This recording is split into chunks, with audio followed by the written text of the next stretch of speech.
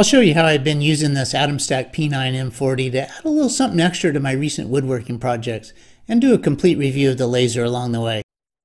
The first project I'm going to use this laser on is to engrave a quote on the inside lid of a cedar chest that I recently made for my daughter. My first step is to run some tests on some scrap wood to make sure I get the settings correct. This laser is a fixed focus design, so setting the focus on this laser couldn't be any more simple. Just place the spacer under the laser and tighten the screw. Much easier than some other lasers where you have to turn a focus nut while staring at a laser spot. Then I'm just going to connect the USB cable to my computer where I'm going to use the Lightburn software to run some simple tests. Using the material test feature in Lightburn, I'm able to configure a simple test grid for a matrix of different speed and power settings. And just push the start button and gosh darn it, stop! I have the workpiece in the wrong place. Okay, rookie mistake, so I reposition the workpiece and restart the test.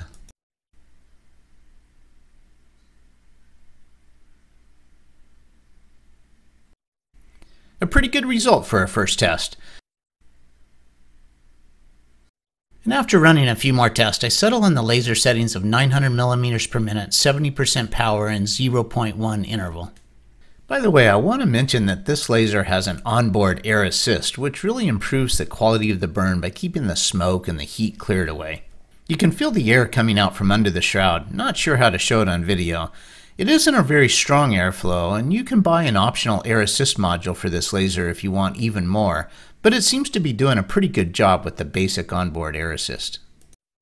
Before heading over to the cedar chest, I want to feel confident that I can get the laser aligned square and also know that I'll be able to properly measure and get the engraving centered in the lid of the cedar chest.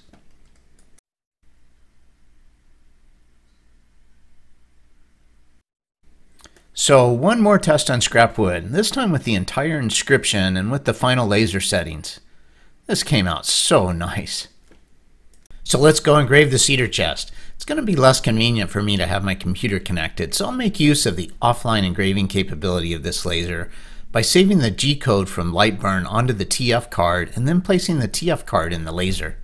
The small footprint of this laser is really nice. Since the inside of the cedar chest lid is recessed, it might be kind of a hassle with a larger non-portable laser to make this work.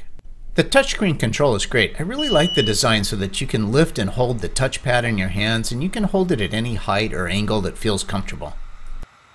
And the controls are pretty intuitive and easy to use. First I just select the file from the TF card and then I use the frame feature just as a double check to make sure the laser is positioned correctly.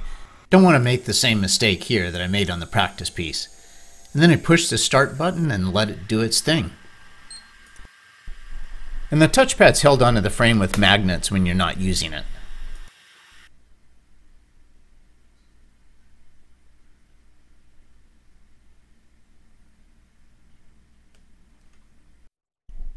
The results are awesome and I'm stoked. For my next project, I want to cut some wood all the way through, so I bought this honeycomb base. I actually bought two of them in order to compare this low budget one that I found for about $30 compared to the one made by Atomstack that I bought for about $50. The scale on the $30 one is badly misprinted and therefore kind of useless, and even though the picture on the one I ordered showed millimeters, this one showed up with an inches scale on it, which I really don't want. Also, it feels like it's kind of a plastic honeycomb. It says it's aluminum, but it just feels like cheap plastic.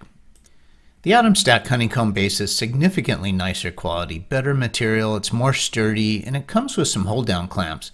Well worth the extra $20, so I'm sending the cheap one back and keeping this one. Since I'm not going to have a permanent location for this laser, I need to take it down and set it up predictably so that the corner of the honeycomb base is always at the laser home position. So to help me do that, I'm going to cut a spacer bracket out of some 3mm black acrylic. After doing some tests to get the right settings, then I use the laser to cut the spacer bracket. So now each time I set up the laser, this bracket helps to make sure that I get the corner of the honeycomb exactly at the laser home position.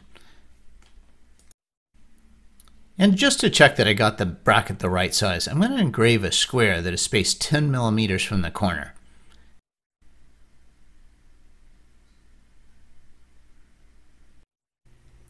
Nice, 10 millimeters, just as expected. So I just noticed the laser isn't completely level. It looks like it sits a few millimeters higher when it's extended out than when it's close to the main frame. That can't be good. It's probably an assembly mistake on my part, so I loosen these screws, just make sure everything is aligned and level, and then retighten the screws. Yeah, that seems to have fixed it.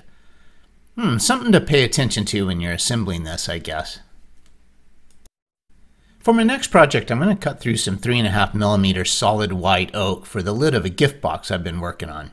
After running a few tests, I decided on the settings of 80mm per minute, 100% power, and 3 passes. Having confidence in the location of the corner of the honeycomb base, and I'm able to just set the workpiece against the corner, and then make use of the grid in Lightburn to align the cut exactly where I want it on the workpiece. And then just kick off the laser and let it do its thing.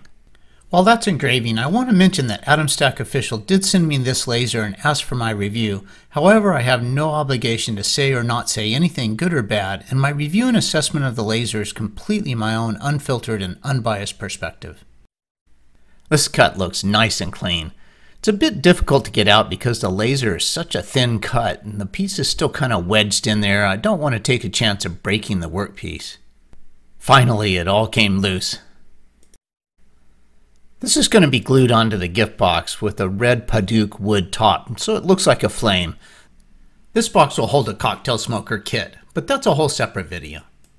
So just a couple of notes on cutting solid hardwood with this laser.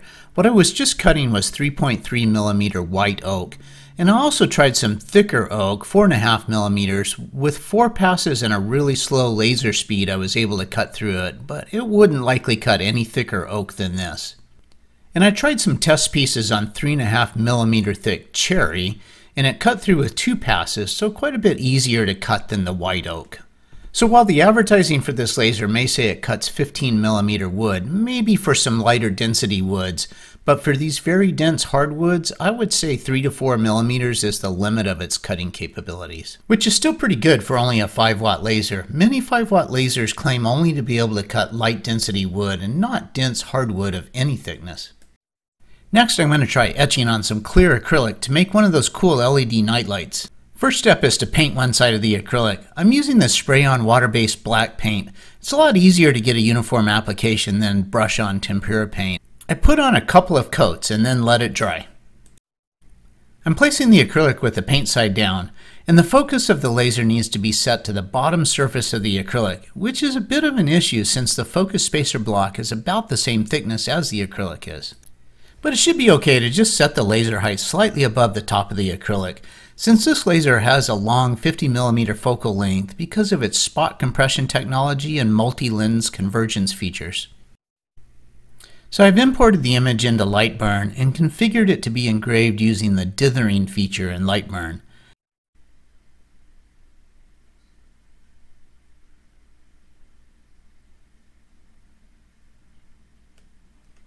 And I just push the start button to kick off the laser.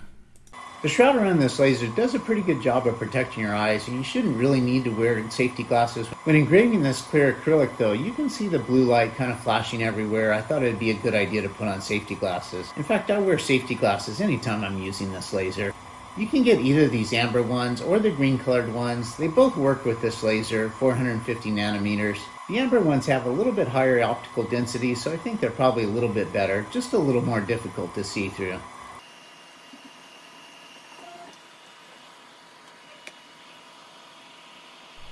This looks like it came out really nice. I just need to remove the black paint with some solvent. I'm using lacquer thinner, but alcohol would probably also work fine. And the result is a really nice looking LED nightlight.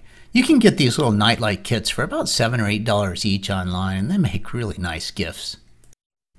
And I was curious what the same image would look like if it was engraved on some birch plywood.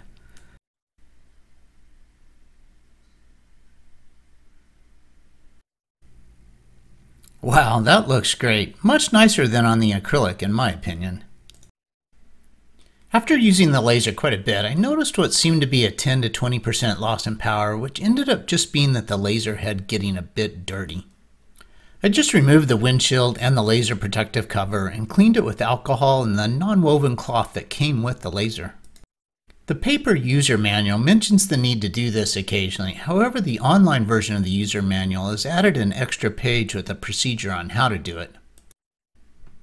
And once it was clean, then it's back to performing like brand new.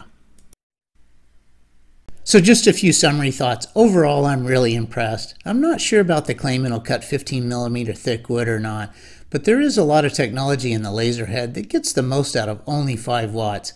And the quality of the engraving and the cuts is really awesome. And for me, the portability works really good because I don't have a dedicated space in my small wood shop to leave it set up all the time. Thanks so much for watching.